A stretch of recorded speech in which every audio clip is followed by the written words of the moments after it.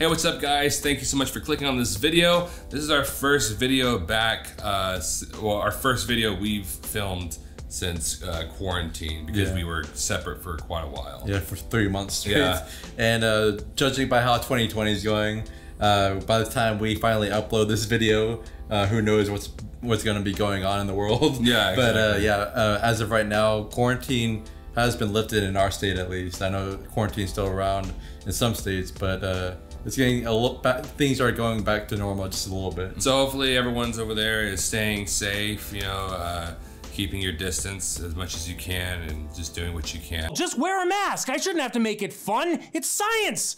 It's science. Yeah, and just for disclaimers for this video and this list that we're doing, we're just gonna put up a list of disclaimers right now.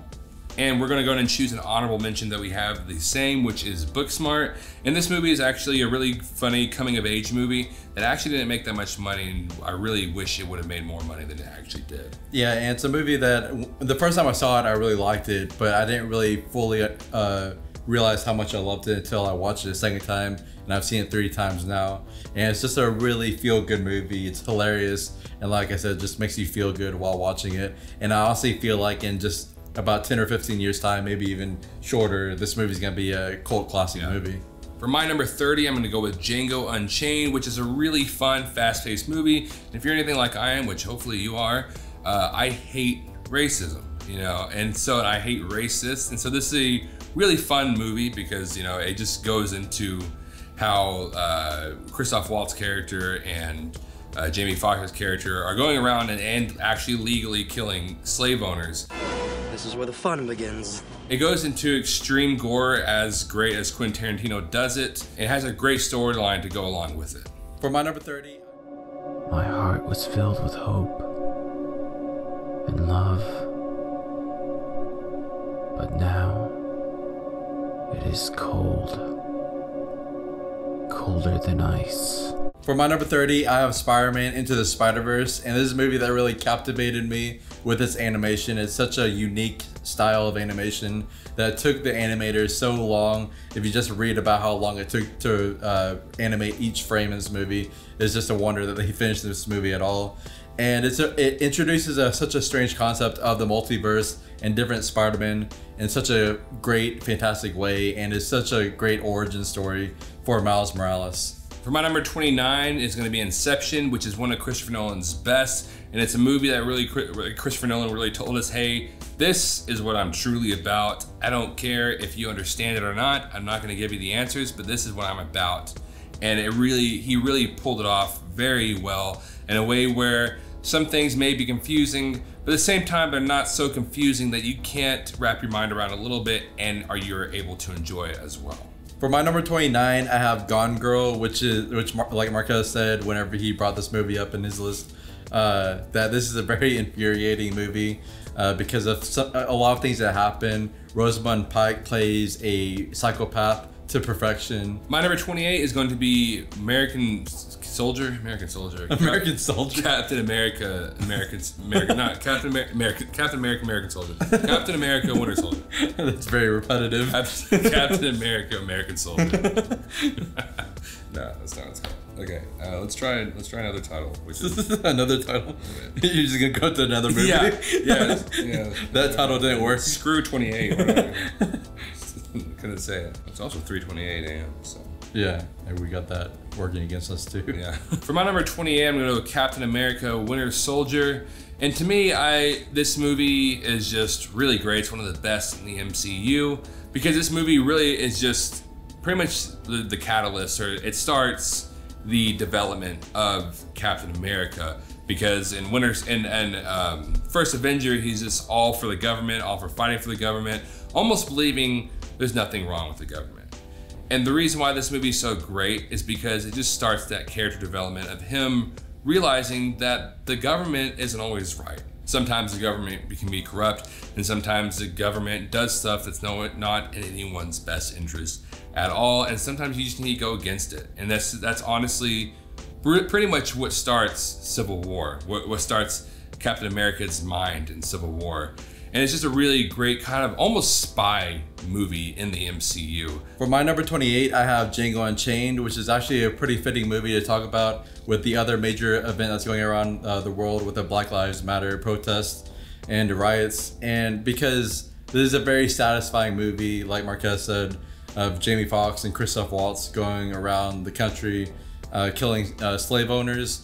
But even with all the violence, the fun violence that's in the movie, it still has a lot of heart with Jamie Foxx trying to find his enslaved wife. For my number 27, oh God. You about to die? Yeah. 27. My number 27 is going to be Drive, which to me shows is the epitome of the kind of actor that Ryan Gosling is, which is a very subtle actor. He doesn't talk a lot. He doesn't say much of anything, but he knows he is a fantastic actor, even with the little dialogue he's given, with the little of everything he's given. He knows exactly facial movements, how to walk, how to do everything very subtly to where it just feels extremely real. This movie in itself seems like it seems like a very boring movie if you were to explain it to somebody. And while it is a little slow, it really works for it, and it makes this movie very intense. For my number 27, I have 1917, which is a war movie that's shot to look like it's all one take, which really elevates this movie to just another level. And just by the end of it, you feel like you're actually with them the entire time they went on this very dangerous and exhausting journey. For my number 26, I'm gonna go with Annihilation, which to me is a movie that did not get the credit it deserved. It's a very different type of movie, a very overly thought movie that to some people you may watch it like, what is this? Does it even make any sense? But if you think about it, it can. And to me, it really takes advantage of the fact that film is an art form. And it's the kind of movie that I love because you can have several people watch it and all have different interpretations, which is art. And this movie had an all-female cast. I don't know why it didn't get as popular as like the Ghostbusters reboot, which had an all-female cast. This one had an all-female cast. Everyone was smart. All the women were smart. All the women were great actresses. All the characters felt real. To me, it was just a great movie overall that really was extremely overlooked. Spit it out. Ready? I'm getting really tired. Okay. For my number 26, I have Avengers Endgame, which I do want to bring up my shirt that I'm wearing because I wore it specifically for this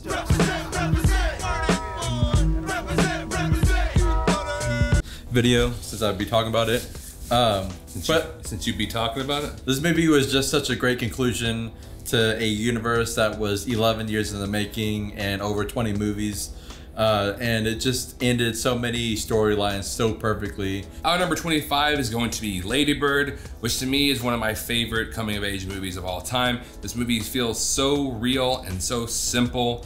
One of my favorite things about this movie is the ending, because the ending could have gone for a very extremely like Americanized cinema, heart-to-heart scene with the mom and the daughter, but it doesn't. It doesn't go for that. It goes for what could be what is real, which is, you know, the daughter they may not run back to each other and embrace each other, but at the end of it all, they still love each other and they still realize that. Whenever I try to explain this movie to people, like it seems like it has such a simple plot, which it does, because it's literally just about a girl living through high school and just her trying to make it to graduation.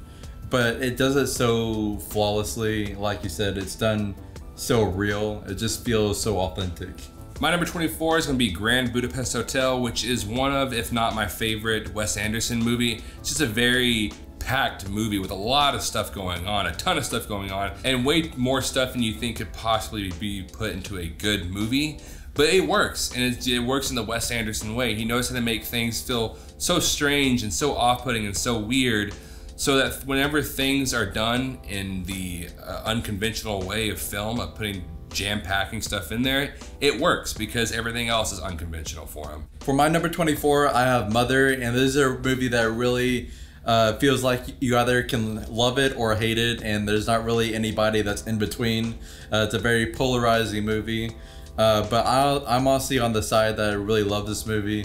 A lot of people who hated it felt like it was too heavy with symbolism, but I feel like you could watch this movie without noticing any of the symbolism, and just watch it as a movie until the end, when it starts to get really weird. It really kind of forces you to really think about what the rest of the movie is about. But overall, I felt like the symbolism was great. The way they were able to use metaphors about certain things that are kind of biblical was just pretty perfect in my opinion. My number 23 is going to be The Florida Project, which really is a heartbreaking movie, but it's disguised because it takes place with these children, and they're the focus of the movie, these happy-go-lucky, innocent children.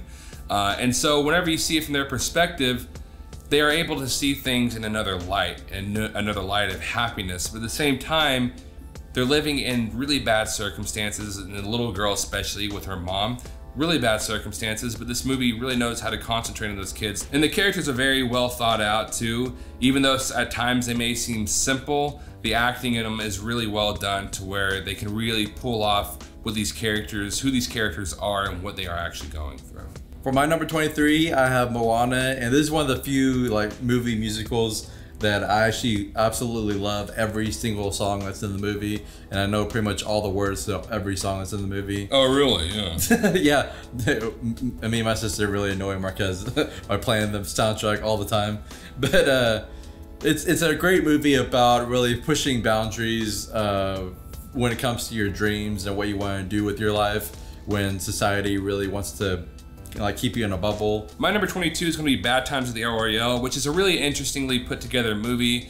It is non-chronological in a certain sense, to where the movie will be going and then it'll stop and go to someone's past. And at times it may seem like that will draw away from the momentum of the film, but it knows how to do it perfectly. Even whenever the tension is up high, it knows how to do it perfectly to where it really fits into the movie well. I've seen a lot of people say that this is like a Quentin Tarantino ripoff, and maybe I see some inspiration drawn, even if anything, inspiration.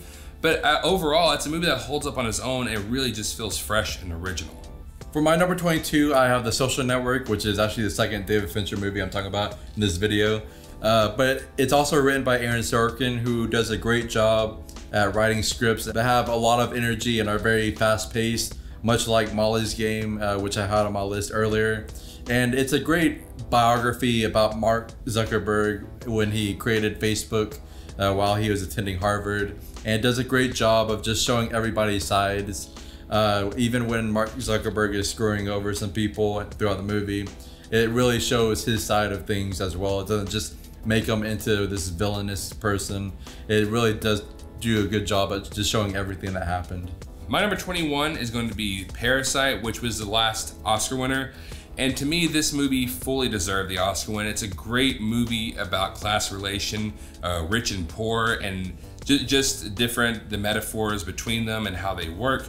And this movie, what it does is it really plays itself off really well as a comedy, and then stops and becomes something completely different at a certain point. And in theory, that sounds like it might jump a little too much. It sounds like it really, the tone switches too fast. It seems like it, but the way it plays into the movie and the way the metaphors work with it actually works really well for the film. But speaking of the Oscars, I'm really curious on how next year is going to work. Yeah. With all the movies being pushed back this year. For my number 21, I have Marriage Story. And this is a movie that's probably one of the most well-acted movies I've ever seen. Is that the right way to say it? Most well-acted? Probably. I don't know. All right, whatever. The acting in this movie is just phenomenal, especially from Adam Driver and Scarlett Johansson, the two main characters. And it just feels so real. Just their acting and their writing just feels so real and raw about these two people going through a divorce, but wanting to handle it as humanly and as what's the word? Not politely. I mean, kind of politely, but as words are not a specialty right now. Yeah. As humanly and as cleanly as possible, because they still care about each other. But then when they start bringing in things like lawyers, it just really muddles things and creates so much bigger problems than they had before. Well, guys, that was our 30 through 31. We will have our 30 Yep, we just talked about 2 movies. 30 through 31. And we went backwards. So. So we're just going all over the place right now. That was right, 30 through 21. I hope you enjoyed it. I'm very tired right now, so we're gonna be filming 2 more videos tonight. So hopefully, it works out fine. And so, I mean, oh God, what am I trying to say after this? I don't know. Thank you for watching, guys. Don't forget to like, share, and subscribe. Also, comment and let us know what you thought about this video, and let us know if you like these movies or not, how much you like them or whatever. You know, and if I skipped over something, because we haven't done this in a long time. Yeah, we haven't done it in over 3 months. Yeah, so if it comes out weird, it's because we haven't done it in a long time, in 3 months, and also it's like 4 o'clock in the morning. So. And don't forget to like, share, and subscribe. Is that what you just said? Don't forget to follow us on social media is what I meant to say. And we have a Facebook, Instagram, and Twitter, all at 2 Awesome Men. Our Facebook is really inactive though, so you can follow if you want to. All of our social media is inactive. Yeah, we'll try to make it more active. Anyways, guys, thank you so much for watching, and you will see us later.